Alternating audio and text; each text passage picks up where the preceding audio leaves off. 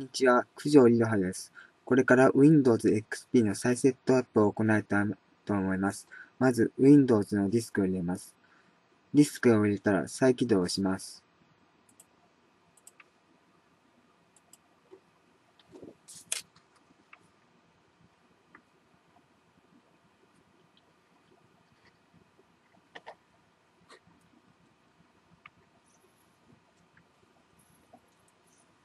BIOS 画面で CD からブートするかどうか聞かれますので、エンターキーを押します。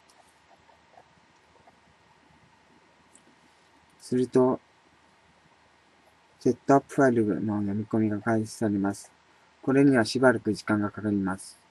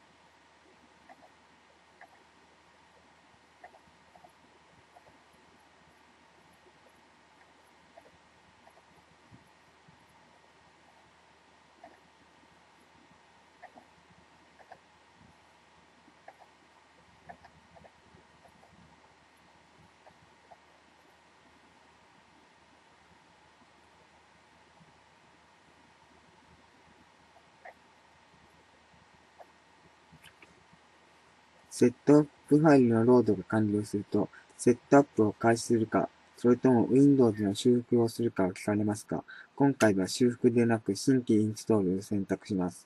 エンターキーを押します。ライセンス契約に同意するか聞かれますので、F8 を押します。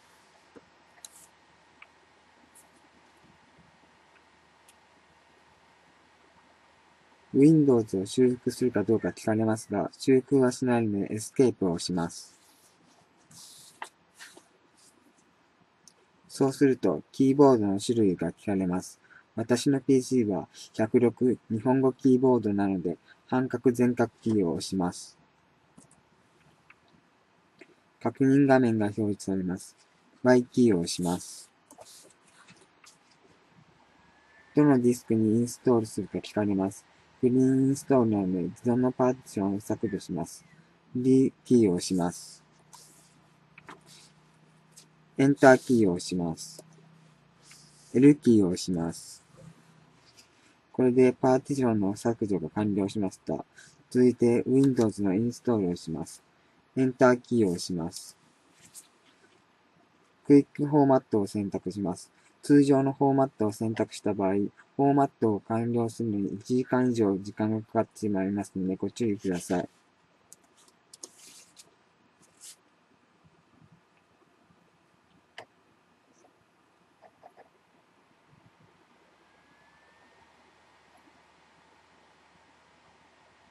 フォーマット中です。フォーマットが完了すると CD からファイルのコピーが開始されます。しばらくお待ちください。